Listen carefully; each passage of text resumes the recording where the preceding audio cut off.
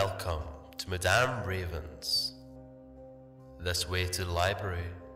She's been expecting you.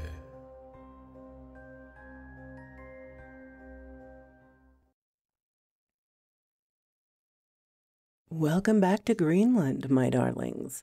Here is part 2 and the finale of Boneless by bearLair64. Frodo set out with his small group and headed along the coast to visit the western outposts. He'd never made the journey on foot. He never had to. They'd always made it by watercraft. They met with no serious mishaps or challenges, but the journey overland was long. They pressed inland to cut down on the miles. They drew near to the eternal ice cap that covered the bulk of the landmass. They traveled closer until they could spy the gleaming white sheets off to the north. Wondrous and bleak all at once, Frodo pronounced, to positive mutters when they halted for a brief rest. The ice cap had kept them from settling further inland. They'd heard that some of the Skraelings lived on it, nomads who chased game and lived a very primitive lifestyle. But it was not a place for civilized people. 10 days from when they set out, they reached the largest settlement. It was utterly empty. The buildings were closed and no smoke rose to greet the late afternoon sun. Even the church was abandoned. The candles and candle holders all gone. They found nothing edible even when they scoured all the buildings. There was nothing of use, and no ships or boats berthed in the docks. It was truly a ghost town. They settled in for the night and decided to use the church as a camping spot to rest for a day and then return. In the darkness before dawn, Frodo awoken to the whispers and the scuffling of feet outside the front doors. He'd set a watch just in case and had taken the last shift. He listened carefully. He could almost make out the words in the harsh whispers. "No, who are maybe Skraeling?" He could not hear all the whispered words, yet he understood the language. "Hello? We are friends from the east," he called through the door. Shortly, the two groups greeted one another. The last 3 members of the colony were thralls, 2 of their own people and a Skraelig woman. "No, master. They all left. Didn't take us. No room on the ships, and not enough food. We tried to make a place with the Skraelings, but they wouldn't take us. Not even her." He jerked a thumb towards the ugly little browbeaten woman who never raised her head or eyes. Best we could tell, she wasn't from their tribe, or they didn't like that she'd been with the Whiteskins. "Maybe you'd let us go with you? There's nobody left here of our folk. We was thinking of heading your ways anyhow." Thorsten missed his new wife. He was loath to be separated from her. Sigrid Bjornsdottir was far better than any woman remaining in this god-forsaken land, Grönland. He and his little band had crossed overland and already passed over the closed ground above the crevasse and its cavern full of terrifying creatures. His nerves had remained taut the entire time as they walked over the place where his imaginings lived in the mass and monstrosities far below ground. The land ascended, and they were forced inland a little. Now that the night was coming, he had 4 companions: a middle-aged man, Arn the eagle-eyed, and his adolescent son, a young widow, and the widow's stepson, a lad of 12, large for his age. The young man, Arnson, called out to the group, "Come see, I found a grotto, a place out of the wind." Thorsten responded, "Coming, Arneson. Nothing over this way but rocks and ice." The young stalwart had indeed found a grotto, an opening in the rock face that led northward towards the ice cap. "Ah, wonderful. Shelter.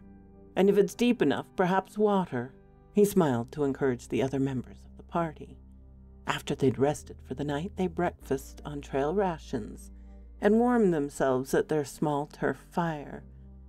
We've been at this for most of a week with no sign of life. I think that if we find no one else living, we should turn back to Havalsi at midday. Thornston offered to general approbation. They set out once more, paralleling the ice sheet that glistened in the near distance. This part of Grönland was more desolate than any other they'd seen, barren of both human and beast. As the sun approached zenith, they halted in a gaggle. "Are we ready for home?" Thornston inquired. The smiles and nods were enthusiastic, as the tired countenances could manage. They turned south to explore back along the coast, as closely as they dared. Shortly, Arn the eagle-eyed spied moving figures in their new path. "Thornston, I see a group of people crossing a small rise to the south. They're coming inland from the coast, maybe a dozen or more. Can't tell what they are at this distance, but they are beyond the steading of any of our known eastern colonies. Likely they are Skrillegs." Thornston grunted acknowledgement. No one could see better than Arn, unless it was his son, Arn Arnson, who confirmed his father's suspicions. "I agree, father. They move in a direct line, and the smaller ones remain in the middle. Perhaps a family or two of them, migrating, or a war band on the prowl." They awaited the approaching family group, and each party greeted the other to ensure that the other knew that they had no ill intentions. The Skrillegs were clearly a family group on the move, since they each carried large burdens, except for the few men at the front and the back of the column, who carried spears. Thorsten and Arne each spoke some of the dialects of the strangers that they'd learned from trading and from captured slaves. The Skrillegs knew some of the Norse. That was the most common tongue among the original settlers, for the same reasons. "You come from the sea, but we thought that your people inhabited the ice shelf." Thorsten greeted them without preliminaries. While neither party wanted to engage in hostilities, neither had any interest in passing time with pleasantries. The lead male, clearly the eldest among those whose faces were clearly visible, responded, "Yes, our people now settle where yours have fled. We are returning to the lands we know. The Great Water is a haunted, unfriendly place." Thorsten nodded in agreement, as much as understanding. "We too have suffered in the Great Water. Now most of us have left for our old lands, as you do now. There is a safe grotto for camping about half a day's march on our back trail." The stoic-looking Inuit grunted acknowledgement and thanks. "We left the frozen shelf some months ago because it trembled and shook, and in some places broke. Our clan was much larger in those days, but many died in the trembling ice." His eyes went distant for a moment, filled with tragic memories and traumatic times. "We thought that the land near the big water would be safer, but it was not, and many more died. We are all that is left of our clan. We will not return all the way to the ice shelf until we are far from the great water. Something evil and very large now lives under the waves, and under the ice nearest them." Thorsten nodded. "We call it the Kraken, an old enemy. We have looked for any of our people to let them know that we are leaving Grönland. Our descendants may one day return, but we are finished, and too many have perished with no purpose. You are right, the land has turned sour and evil. Our ancestors would not know it for the place they chose to settle. I wish your family safe travels, and thank you for the knowledge of the trembling ice. Some of our people wish to try living there, but this knowledge will help dissuade them." Each party then returned to its own journey, and the Skrillegs were soon lost to distance, even for the Arns. The elder of them spoke as the party trudged back towards home. "They are very unprepossessing folk. Yet I would not wish such travels on any person. I, for one, will be happy to escape this cursed land. We will remain in Iceland only long enough to work and make a little money, then we are bound for Norway. We once had considered settling in the islands north of Scotland, but I, for one, will never again settle near the sea or on an island in the midst of it. We may even move south into the Germanies. That afternoon, the sky turned dark above the distant North Atlantic. A strong squall approached, and the wind freshened from the direction of the coast. The party deliberately turned inland, and soon were driven naturally northward by the wind and the whipping sheets of rain. They sought shelter along the wall of the land where it rose to support the eternal ice above. Thorsten sought and found a crevasse, similar to the one that had saved him after his experience with the Kraken, though the ground around it was soft and less bleak than the one on the coast had been. Come, we will shelter here. We will have no fire, but we will escape this hellish wind. The opening in the ground was wider than the one near Havalsi. The roof was open for only a short way, which worked well, since the downpour from the storm easily penetrated from the top of their temporary home. There was no fire or light available, yet they'd soon groped their way into a space that was beyond the torrent of water that deluged the front part of the split and tortured earth. Some light still managed to seep through the wide gap above, and once their eyes adjusted, they could see well enough, each huddled against the next for warmth as the day waned towards evening. Thorsten awakened from a dream of skittering, chittering insect sounds. He heard scuffling in the deep, dark recesses of the cave, and his mind immediately took him to the horror of the insect pit. Yet he quickly realized that these sounds in the waking world possessed a different quality. Someone or something was moving in the cave behind the group. He counted the lumps of sleeping bodies beside him. The boy, Snorri, was no longer at his stepmother's side. Thorsten arose and called quietly, so as to not disturb the others. "Snorri, where have you gone?" From the inky blackness, Snorri's cracked voice responded, "I am here, Thorsten. I could not sleep. I kept hearing noises from the back of the cave, so I went to check." As he spoke, the boy's voice grew in volume, and the sounds of his approaching footsteps apprised Thorsten that he had walked back from a considerable distance. "Stay with the group. If you must wander, go out to the front. I know it's cold and wet there, but the caverns in the rock face are dangerous places. It is easy to get lost inside them, and there are other dangers." He trailed off, since he did not want to frighten the boy. Thorsten kept his voice calm. He understood the restlessness and energy of youth. "Get some rest, and we will be home before you know it. Then will all of us make a great voyage. We used to go trading, but walrus ivory is no longer in demand. Traders no longer come our way at all. There's nothing to trade and no prospects in our land but merest survival. The voyage will be a great adventure like the Vikings, the wayfarers of old. I plan to take my bride to Iceland and see what opportunities lie at the former edge of the world." Snorri nodded, though Thorsten could not clearly see it. "Yes, I am excited. I'm a little scared of the Kraken, but nothing else. Father Newt says there's nothing to fear from the Kraken. It is a demon of the deep, but that with proper and fervent prayer we will be able to pass it and make our way back to safer, more Christian lands." The boy paused. "I'm not sure that I believe the priest. Maybe the old gods are dead, or like the priests claim, never existed. Yet I believe they lived, and the monsters they fought still live. So maybe they are still with us, just standing back in the shadows, while the priests and their god rail and rant and speak mostly of Satan." Thorsten smiled. He'd had similar thoughts, especially of late.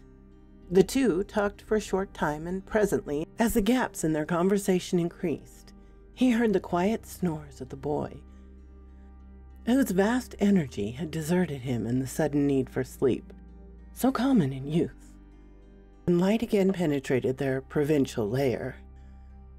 It was not from the opening above, but from the opening of the tunnel behind them. Due to the contrast with the pitch darkness, the dim, pulsating glow was more noticeable and effective than it might have been otherwise. It approached, and numerous claws clattered across the surface of the rocky floor. Arnson was the first to detect the approaching throng. He arose and looked backwards towards the coming light. Many small lights that worked together, like an army of fireflies, he thought sleepily. As they advanced, he saw that the lights were low to the ground and bobbed as if on thin stalks, which indeed they were. He soon realized that the lights belonged to and were generated by living mass of tremendous insects, like large, oblong platters with many legs and protruding stalks, each sporting a small glowing orb. "Get up! They're coming!" he shouted to rouse his party. He'd already risen and was backing towards the small waterfall that had developed from the rainwater flowing into the front of the crevasse from the higher elevations above the opening. His father was next to awaken, then Thorsten. The woman, Bodil, sat up sharply, feeling at the space next to her, and then she leapt to her feet and called to her stepson, "Snorri, where are you, son?" With the exception of Bodil, the entire party was soon alerted, standing and backing towards the thin waterfall. She stood facing the array of lights, still calling to her stepson, "Snorri, are you there? Answer me!" Thorsten stepped forward to take hold of her arm and pull her back from the approaching swarm, but she shook off his grip and strode towards the now slowing insects. "Snorri, where are you?" she shouted plaintively. From deep within the cavern came an answering cry, faint with distance, a mere echo from the depths. "Help me, Rodil! They're all around me! The spiders are coming!" The cries arose to shrieks of fear and agony, and then faded. The army of light came to a halt several feet back from the humans who had invaded the forecourt of their subterranean castle. Bodil sobbed in hopelessness, and Thorsten patted her shoulder and assured her, "We'll get him back. He's wandered into the tunnels. He's afraid of the strange creatures, but we will find him." He noted that his voice quavered. He was terrified and held out no real hopes for the boy's well-being. He took the hand axe and sexa from his belt and approached the skittering swarm that had halted just shy of the sleeping rolls of the humans had so recently abandoned. Antennae extended to explore the still warm blankets and accoutrements. Thorsten shielded his seax, strode forward, and snatched up his stout walking staff that included a sharp iron tip. He brought it at the closest of the curious Euriptides, and they retreated from the steel tip of the walking stick. They fouled their fellows, and the entire mass quivered as individual members adjusted to the movements of those in front and shifted to once again finding solid footing. Thorsten noted that a stream of the creatures had begun to approach around the verges of the main body along the walls. They were unable to cling to the vertical surfaces as would smaller insects, yet they found enough purchase that they were able to approach along a different path than those halted by the strange sensations caused by human presence. Thorsten battled at these intrepid explorers and soon found that Arn and Arnson were at either side, and that each employed the harpoons they had carried with them for protection. Bodil soon joined the group and flailed about with her walking staff. The insectoids, in confusion at the physical resistance and taking some damage, turned and fled back to the depths with which they'd come. They left behind the still bodies of their dead and the twitching forms of many injured individuals. "Come!" Thorsten shouted and followed them. He wanted to save the boy if there was any hope, at least from being devoured by these hideous denizens of the underworld. "We can use our lights to follow them." For all that the horde had approached slowly, they apparently possessed the ability to move quickly when necessary, and they now fled the footfalls of the humans in earnest. They were soon far ahead of their more cautious pursuers. The tunnel sloped steeply downward and then leveled off into a slow descent. The bobbing light soon faded into a pulsing glow, and darkness encroached. But only briefly did the party stumble along, clutching at the walls and shuffling forward carefully to avoid any pitfalls. Soon, a steady glow emanated from the walls and ceiling. Smaller insects clung there, each with its own orange, fire-like orb, and fungi grew that produced a bluish glow. The party was soon making good time, until they came to a fork in the tunnel. One branch plunged downward, and the other remained mostly level. There was no indication which way the chitin-armored swarm had gone. Thorsten suggested that they remain on a level pathway. He recalled the cavern with the varied hordes of monstrosities at its deep base. Arne offered that he and his son could take the low road, but Thorsten soon had him convinced that they had best remain together. Bodil had until then remained silent and intent on finding Snorri. She now called out for him and heard her own voice echo as had his. There was no response, only a repeated and soon lost repetition of "Snorri!" They proceeded along the more level pathways until shortly, from up ahead, a more intense glow began to emerge from a space ahead. "I think it may be a cavern, maybe like the ones I found closer to home," Thorsten admonished his companions. "Keep your weapons handy." He followed his own advice and once again took axe and walking staff in hand and loosened his short sword, long knife in its scabbard. The opening, with its well of light, was indeed a cavern. The floor was dry and sloped down towards one side, yet there was no dramatic drop as with the first inner earth space Thorsten had encountered. The light suffused the entire area as the glowing fungi expanded and covered the walls, but did not grow near the ceiling. The ceiling appeared to have a smoky quality, white, like from burning damp wood. Thorsten soon realized it was the bottom side of the great ice shelf that covered so much of Grönland. Bodil shrieked, "Snorri!" and then choked off sobs as she covered her eyes with her hand. Thorsten saw where the floor sloped to its lowest section. There was a hole in the floor of the cavern. Above the hole dangled the lifeless corpse of the boy Snorri, hanging from a thick white strand. His head hung downward over the hole, his eyes open, dry and bulging, and his acne-plagued face flushed dark with blood that had drained from the rest of his body. Thorsten took a few steps towards the boy, but halted and immediately retreated.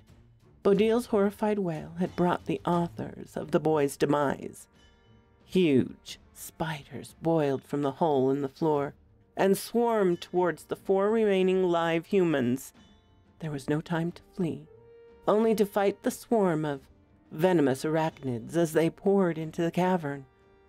The humans employed the weapons they had and did their best to kick and stomp at the creatures with their heavy bodies. The long, thin, spiky legs, they were pressed backwards into the tunnel and fought a desperate rearguard action. Once in the tunnel, the spiders began to climb the walls and drop from above. One entangled in Bodil's hair, which had become loosened during the activities of the night and day. She screamed and flailed at it, but Arnson was quick and accurate with his harpoon. He speared the fat body and flung it aside without grazing Bodil's head.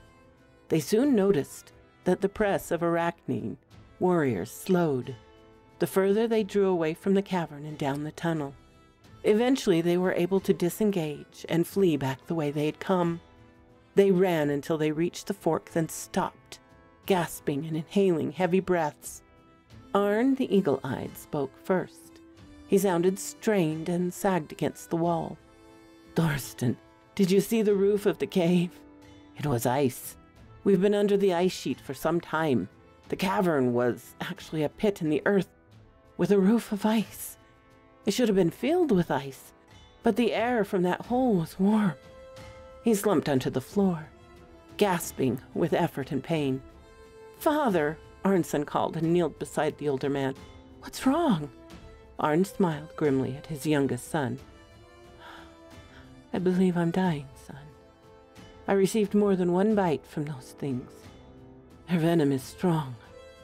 He coughed and choked for a moment. "You must all free Kwanland." He gagged for a moment. "The land is cursed, and the ice covers dark secrets." His body seized in a paroxysm. Then his head lolled to one side, and his breath rattled from his throat. Arnson clutched at him and whispered words of grief into the bluish glow that surrounded them. Thornton wished to give the boy a moment to grieve, but the sounds from the opening of the tunnel aroused his attention. Something large and armored approached from the darkness where the party had slept. There may have been more than one creature, but it was not the same sound of the initial swarm. It seemed to come from something or things that were bigger. Perhaps there were other apertures that they had missed in the dim light cast by the insects and fungi. "Come, we must take the plunging way." Bodil looked at him, and then at Arnson, and finally at the corpse of Arn the Eagle-Eyed. She trembled and appeared to be on the verge of panic, but Arnson seized her wrist. "Let's go, Bodil. I know you've been shocked and hurt, as have I, but we must survive to warn our people." With that, he tugged her along, and they fled down the steep tunnel that they had avoided earlier. The growth on the walls was not as abundant, especially on the lower reaches, and the little lightning bugs were absent altogether, so the way was dim, though not unlit. They moved as rapidly as good sense allowed, but they still must be aware of the splits in the tunnel and cracks and debris on the floor. Presently the sounds of pursuit came to them. There was no rush of hard, sharp appendages, simply the steady trod of many feet, clattering and clicking and grating on both stone and eardrums. "We must increase our pace," Thornton encouraged his remaining comrades. The tunnel widened, and they entered a cave that offered a dozen or more egresses, all of them plunging downward and with varying degrees of luminosity at the far terminus of most. They looked around in consternation and indecision. Finally, Thornton approached the opening that was nearest to being directly across from the passage they had exited. "This way," their leader called, and once more they plunged deeper into the solid earth. The tunnel proved to be small, and the ceiling lowered in places so that they had to stoop to avoid striking their heads on the inflexible surface. The heavy skittering of whatever followed them echoed down the passageway. The light ahead of them intensified, and Thornton feared that they were about to enter the lair of the spiders, since the upcoming chamber had to have been nearly below the pit in the ice-roof cavern, though it was hard to tell with the turns and twists of the tunnels and with no open sky to guide them. He heard a new sound from the open space, the sloshing and splashing of water. They emerged into a vast space and found themselves on the shore of an inland lake or sea. There was a brackish odor to the stale air that hinted at the latter. There was an accompanying foul stench that clouded the space, like the one finds at ebb tide. Trapped. The word likely sounded in the minds of his companions as well, though neither spoke a word. There was room to move laterally along the walls in either direction while remaining on the beach of black gravel. Thornton cast looks towards both available pathways, then turned away from where he thought the spider cave resided. The others followed without protest, and they jogged along the shoreline, each of them nearing exhaustion. He chanced to look back at the tunnel from which they'd recently fled, and his breath caught. He observed several long, thick, sinuous figures, each with numerous legs that supported bodies, with overlapping plates of chitin debauch onto the beach. Antennae twitched, and black, soulless eyes glittered as they rotated in search of prey. Once again, the monsters, each around 8 feet in length, set out, undulating along the trail of the intrepid trio of Grönlanders. Thorsten knew they were getting to a point where they would have to flee and fall or stand and fight. He called a halt. "We are all too tired to keep running. There are only 4 of them. Let's fight. If we can crush their heads, the bodies will die, and we will be able to stop and rest for a moment." He looked into the 2 panting, flushed faces of the young people, and both nodded in agreement. He noted that Brodil had exchanged her walking stick for Arn's harpoon at some point during their brief sojourn at the fork in the tunnels. He grimaced and nodded in approval as he set his mind to the new task at hand. The enormous centipedes had nearly caught up to them with their steady, untiring pace. One was in the lead and stopped as Thorsten stepped forward, using the iron tip of his walking staff like a short spear. Yet as he struck, the target moved swiftly, and the sharp tip of his weapon struck only gravel and dirt. The centipede had raised the upper third of its body from the ground and issued a high-pitched, shrieking hiss that grated on the senses of each of the humans who faced it. Thorsten stepped forward and buried his axe beneath the obsidian orbs and twitching antennae. By then, 2 of the creatures had approached and engaged his companions. They had learned from watching Thorsten's encounter how to get the monsters to raise up and become targets. And 2 more of the creatures joined the first in twitching death spasms. The 4th and final, the largest at nearly 10 feet long, rose and struck towards Thorsten's chest. The heavy impact knocked him onto his back and left him at the mercy of the beast. He had not felt the burning sting that he expected when the thing hit him. There had been no teeth to sink into his flesh, but now its tremendous weight crushed him to the floor. As its many claws pierced him through his thick-layered clothing, the stinking chitin brushed across his face, and he turned away in disgust and fear. "This is it. My bride will now be a widow," he thought in despair. Yet the weight decreased, and the hissing monster soon passed over him and skittered on down the beach. He looked to his companions to see how they had fared, and both still wore terrified expressions. Thorsten climbed to his feet, sore and mystified, as he looked after the retreating form. Maybe they were just going in the same direction. Maybe not everything wishes to eat us. They found some jagged rocks that had fallen from a higher point at some time in the past, and perched among them. They would present no serious barrier to oversized insects, yet they provided a sense of comfort to the human psyches that had been sorely tested so recently. They opened their bindles and took out the little food and small containers of water they had brought. "I want my blanket, though it's not as cold as it should be," Brodil opined. Though they had spent days together, for the first time Thorsten noticed just how young she was. No more than a year or 2 older than Arnson. "I think that the warmth must have come from the water. A current that's coming from the ocean, though I have no idea how the water is warmed. I know that in Iceland they have volcanoes that burn and steam in competition with the cold. Perhaps the currents originate from those lands." The young people were apparently too worn from their ordeal to respond coherently, so Thorsten suggested that they rest, and that he would take the first watch. He saw that Arnson ensured that Brodil was as comfortable as possible before he settled in beside her, so that each might share warmth with the other. He smiled to himself. Even here they are clinging to life and perhaps to love. Brodil is young and will soon heal from her losses, and Arnson is a young man as much as he is a boy.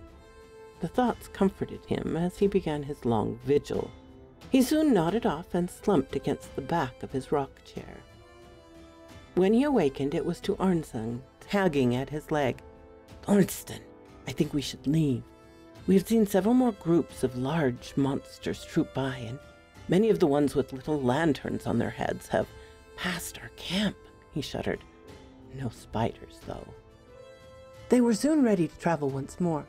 "Let's go back up the tunnel we entered," Thorsten suggested. Now we know that most of the creatures will not harm us if we stay out of their way. It's the shortest route home. The others agreed, but soon found that there were many openings that led upward. They were unsure of which one they had used, which would lead them to the main tunnel. Arnson suggested that they could follow their own tracks, but they soon discovered that those had been obliterated by the tracks of tiny feet and large dragging bodies. Finally, Thorsten shrugged. There were lights at the end of most of the passages. It looks like they might all empty into this room, and many came from the cave at the end of the plunging way. He glanced up at the dark roof overhead. Too far for the glow of the fungi to reach. We need to get back above ground and make our way home. We are low on food, and who knows how much time has passed. Rosanna still casts her light. We found that more and more he had turned to the old gods for comfort, as the recent trials had shown him that they perhaps were better equipped to face such eldritch challenges than the Prince of Peace. He would have to be careful when they reached Iceland. If his alterations in belief came to light, the local church might prosecute him for it, and the penalty for apostasy were steep. I'd be better off dying here and now, he thought bitterly. He peered into an opening that he thought looked familiar. Do you think it was this one? It goes pretty straight and slopes upward. The young couple looked and agreed that it must be the way they had come before. They climbed for a distance, perhaps not so far as they had descended. Then the shaft turned sharply, one that had not been present in the first passage. It curved away and perhaps paralleled the shoreline they had departed. They determined that they should continue. None felt like descending and climbing into another passage that might lead into yet another false direction. Soon their suspicions were proved when the tunnel opened onto a rocky shelf above the water. They took seats along the ledge, feet dangling down towards the relatively calm waters below, and rested for a moment to collect their thoughts. It's not all ugly, Arnson offered. The light is pretty in a way, and the sea, while it smells stale and thick, is pleasant enough. Bodil sniffed. I hate it all. Everything here is ugly, foul, and reeks of death. She choked back a sob. Poor Snorri. Thorsten was inclined to agree, but kept the thoughts to himself. He looked along the shelf and saw that another portal led upward from it, and in the right direction. He was about to inform the others when the waters below suddenly grew turgid and tremulous. Waves washed over the rocks along the shoreline. A hideous, bulbous cone emerged from the depths, and tentacles snaked around and reached in various directions, seeking prey? Perhaps, though none could know what passed inside that enormous head. The Kraken. Thorsten screamed in his mind, his breath having fled his lungs so that he was unable to shout his consternation.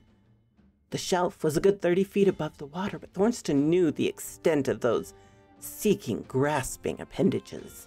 He ushered his 2 charges into the new shaft and turned back to determine whether death would catch him this time. His eyes met a single orb on the hideous countenance that faced him. It blinked its nictating membrane over the surface to clear its eyesight, and Thorsten found himself staring into an enormous, hate-filled eye that saw him only as potential prey. Small prey. Immediately, one of the tentacles probed towards his perch on the shelf. He fled into the passage and urged his companions to their best speed. Run or die! The Kraken has spied us! They fled upwards as fast as the occasional low ceiling permitted. A thundering, wet slap sounded at the entrance to the tunnel behind them.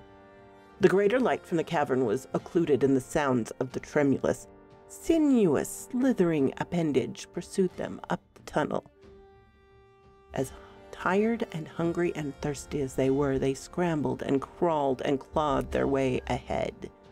Thorsten in the rear felt something large but soft strike the back of his legs. The force propelled him forwards and on to the rear of Arnson. who in turn was pushed into Brodil's hindquarters. They all fell forward and were pushed ahead in a pile of humanity for another 20 feet. Then the pressure suddenly ceased. The tip of the tentacle writhed before them, but it did not follow any further up the tunnel. A glowing stench emanated from the appendage, the smell of dead things from the bottomless depths of the ocean. Thornston laughed hysterically. The arm gets thicker as it nears the body of the creature. The tunnel is too narrow for the tentacles to embrace us. How about we give it a sting? And with that he stood and drove the tip of his walking stick into the pallid flesh of their tormentor. The shaft plunged all the way into the stinking flesh. The teens soon added their harpoons, each finding that the flesh gave easily. The tentacle indeed retreated down the passage, leaving the crushed and faded remains of the friendly glowing fungi that had guided them. But taking the staff and the 2 harpoons, there was still plenty of growth ahead, along with some non-luminous lichen that boded well for the presence of living things, and they resumed their journey along the pathway of light. Soon the tunnel increased in size, and they found themselves in yet another crevasse, this one roofed with ice. As the temperature dropped, the fungi faded and the lichen increased. Light from above soon penetrated from a clear, cerulean sky. They'd passed beyond the eternal ice and soon found themselves on rough turf, not far from the sea. They turned west towards home and within a few days arrived, hungry, exhausted, and dirty, in Hvalsi. Thornston was overwhelmed with bliss as he embraced his loving wife.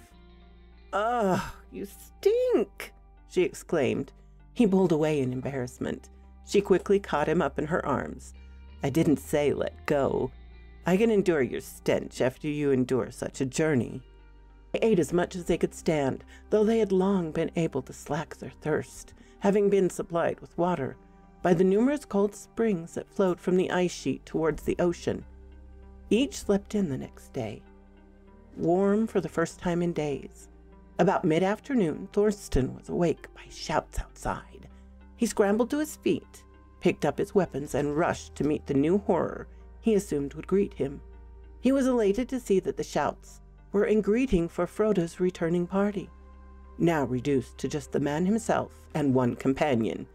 Each appeared wounded and limped and stumbled until friends seized and supported them. Thorsten soon found himself in Froda's home, hovering over his sick friend as Froda had watched over him. The wise eyes looked up, haunted by recent horrors, inflicted not by monsters from the deep, but from fellow humans. "We left the western colony and trekked back towards home. The thralls accompanied us, remaining mostly in our wake as is proper. When we drew near the ice shelf, we had to camp. In the night, the thralls and a band of Skraeling attacked us. The thralls had been in league with the Skraelings all along, and become as degraded as their new tribe, devourers of human flesh. Gorm and I barely escaped with our lives, but we took several of them with us, including one of the white thralls." Thorsten hung his head briefly and quietly informed Froda that he was the lone survivor of the trek. Gorm died from a fever brought on by infections in his wounds. Our already small band of settlers has been reduced even further. Over the next few days, the sad remnants of the outpost gathered what belongings and provisions they could and boarded the last of their ships. The tiny fleet fled straight to the sea on the ebbing evening tide. They wished to get as far from Grönland as possible in the coming dark before they adjusted their course for Iceland. They took with them records from the church, but they held a moot, and all agreed that there would be no mention of the Kraken. Father Knud assured them they would do well to put the devil behind them as they sought the deep blue sea. Note: records indicate that Sigrid Bjornsdottir and Thorsten Olafsson married at Hvalsi Church. They eventually settled in Iceland around 1424 CE. There are numerous theories as why Greenland colony failed and what happened to those who left it. Apparently, the thinking is that there was a long, slow decline, and only at the end was there an abrupt departure. An observation, my own, and likely specious, the mound culture in the Americas started to fail around the same time. No clear connection. They were distant from another. Just saying. Michael Bear Lockhart. So quoth this raven. Oh, thank you so much, Bear. I so much enjoyed this story. And I hope you all did as well.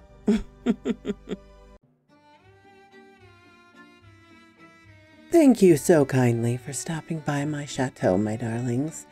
It does mean so much to me. Please, if you have not subscribed, as many of you have not, please do so. Give me a like so I know what you would like to hear. And comment. I always love to read your comments. And special thanks to my Patreon and membership supporters. Ciao, darling.